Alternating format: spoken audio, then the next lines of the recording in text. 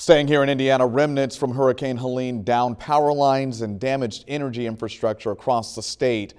News 10's Jaden Reeves joins us now live in our newsroom. She explains how linemen responded and where things stand now.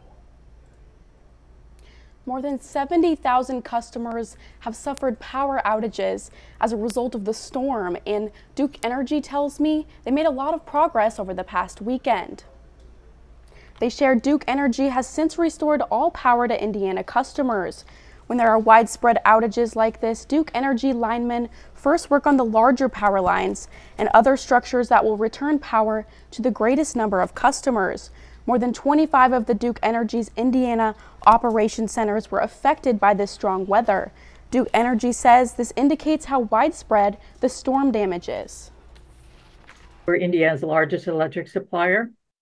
And so when storms like this hit, we can also move employees from different parts of our service area and the state to areas that are more affected.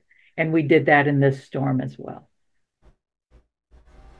Coming up at 6, hear about how a group of Indiana Duke Energy workers are helping out in the South. Reporting live in the newsroom, Jaden Reeves, News 10.